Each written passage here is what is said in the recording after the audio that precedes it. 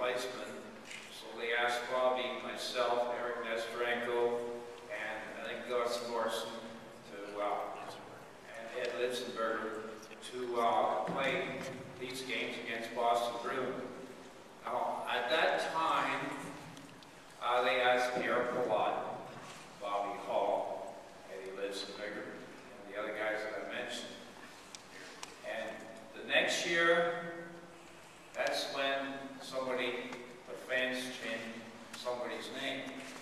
That's when Bobby got on his goalie scoring tricks, and that's when he became the Golden Jet.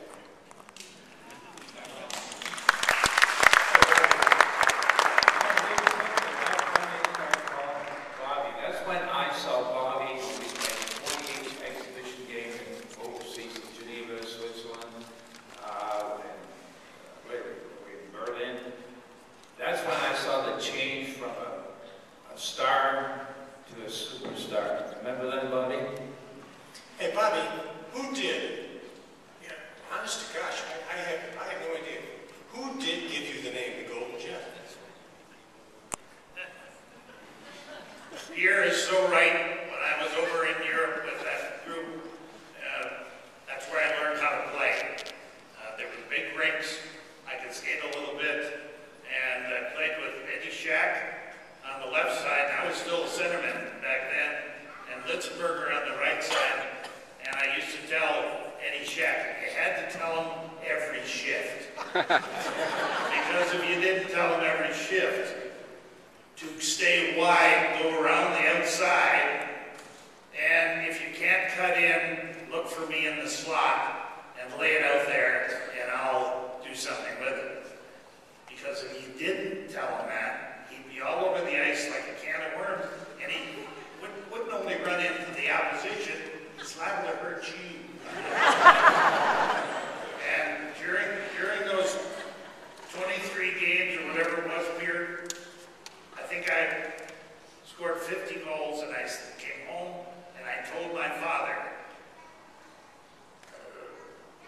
Dad, I'm going to win the scoring championship this year. He said, yeah, you and with the help of how many others.